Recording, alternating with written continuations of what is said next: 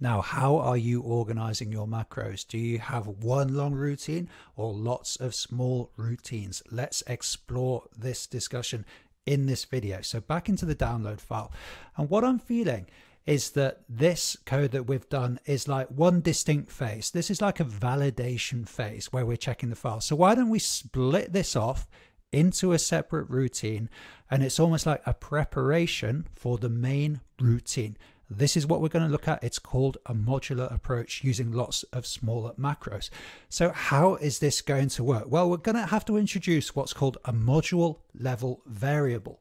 Now, this variable is going to tell Excel if we are okay to start. And you can see I've called this variable okay to start.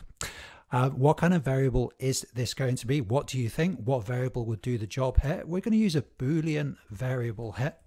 This Boolean variable is true or false, and perhaps you can guess, if we're ready to start, we're going to set this variable to true.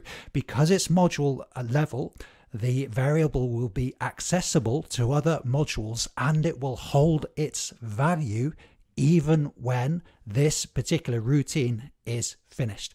At this point, let's also change the name of this routine, because this isn't about analyzing files anymore. This is more about, let's just say, validate files. Validate files. These are almost like, I sometimes call them pre-departure checks. Before we depart on our big long analysis macro, there's some things we've got to check. We're getting ready. Validate files seems like an informative routine name in this case.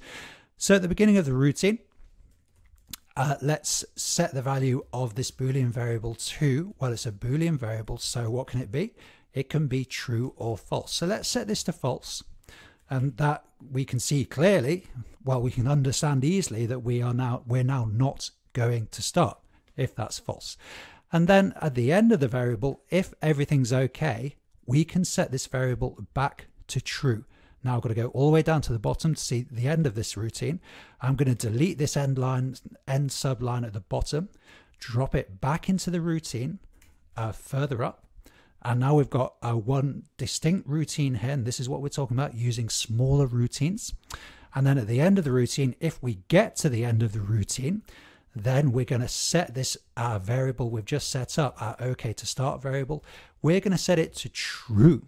So this is creating the conditions where we are going to continue. We're going to run that analysis macro. We're only going to get to this line of code if everything is okay. If there's a problem with the workbooks, we're going to exit the routine here. So this variable is not going to be okay. If there's a problem with the number of open workbooks, we're going to exit the routine here. So this variable is still, the value is still going to be false. So this is what I propose we do. How can we test this if it's working? Well, how do we usually test things on the Tiger channel? Let's introduce a message box here, and let's say OK to start. And that's very simple. That's just going to flash up the value held in the variable. It's a testing technique we use all the time on the channel. So what's going to happen when we run this routine? Just stop the video yourself. Stop the video. What do you think is going to happen now? I'm going to hit the F5 key to run the routine, and we have got true there. Okay, excellent. So let's test it in another way. We want the value of this variable to be false. So message box here, I'm just going to copy it in below this line of code here. So if there's a problem with one of the worksheet names, we're going to go into this conditional statement. This code is going to run. So I'm just going to set up a problem with one of the worksheet names, one of the workbook names rather. And then let's run the code again. And we can see, yep, we've got our message box there. That's good. And then we've got another message box here. This is telling us the value of our Boolean variable OK to start that we've just set up. We can see that variable is false. It only becomes true if all the conditions are met and we're ready to run. So this is a nice validation mechanism. I'm going to reset this, and then at the same time, let's just improve this message box. Improve this message box, and let's make sure I'm going to hit an underscore here to move the code onto the next line. Let's make sure there's something in the title of the message box. So let's do this, and let's say check files. something like this. And I think we're going to need a 0 in here as well, just to specify the type of message box there. Okay, so I'm going to recreate the situation so we get into that part of the code. Let's run the code and we should see our message box now much more informative. I think anyway, much more informative. Rather than Microsoft Excel in the top left-hand corner, we're telling the user something useful. You need to check the files. Okay, so again, I'm going to go ahead and let's just check the first message box as well.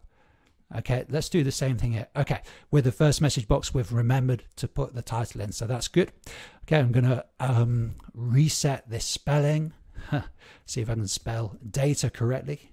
As I said, my VBA is fine. My British spelling, you know, still working on that.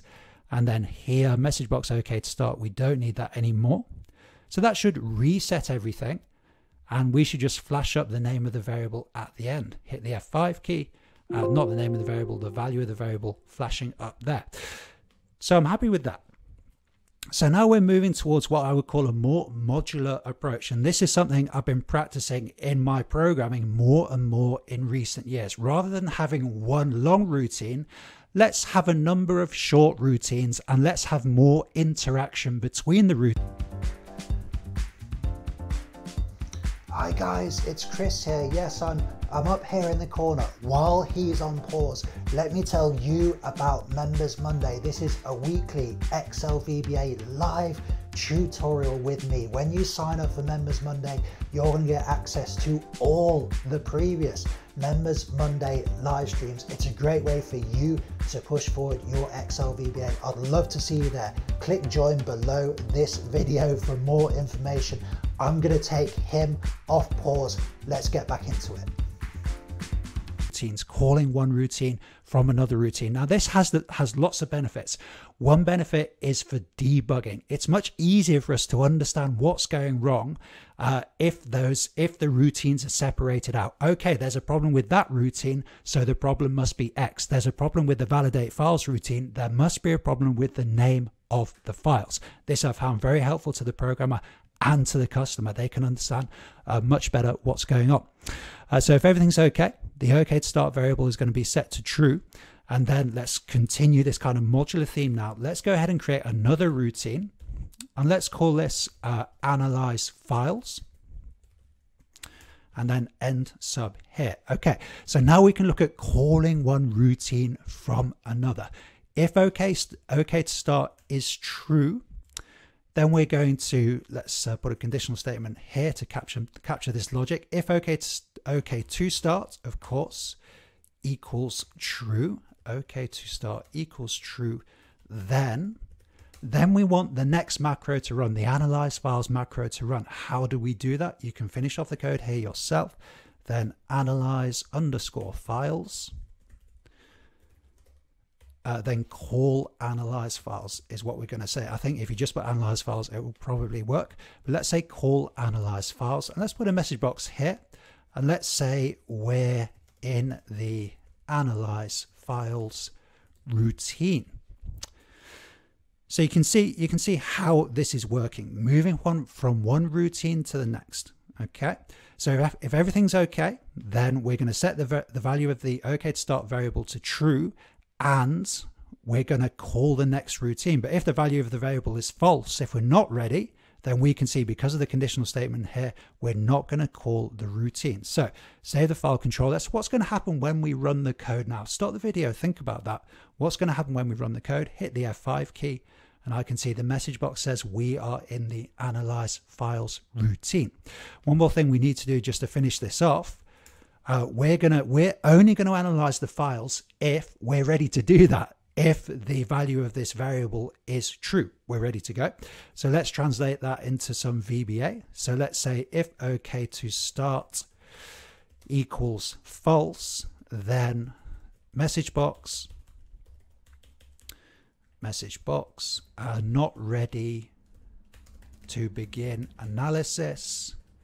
And then the same thing, let's specify the type of the message box, and then let's use the title of the message box to help the user. Let's say check files. There we go. So something informative there. And analysis, check the spelling again. and then we're going to say exit sub here. Okay, let's get these in the right places, and exit sub and end if. So it's a very kind of familiar construct for us here. Just move the VBA editor across a bit here. It's a familiar construct for us here. We've had the same construct here, and it's a very common construct. Flashing up a message box if something's wrong, checking if something's wrong, flashing up a message box, telling the user something informative, and then exiting the routine. So this is like an extra layer of security for us, and this means that the files have to be prepared, the situation conditions have to be right in order to run this complicated analyze files macro. So this is how I use a modular approach in my coding. It's simplified things for me, allow me to create more powerful VBA routines. If you get good at this modular approach, it's going to do the same for you.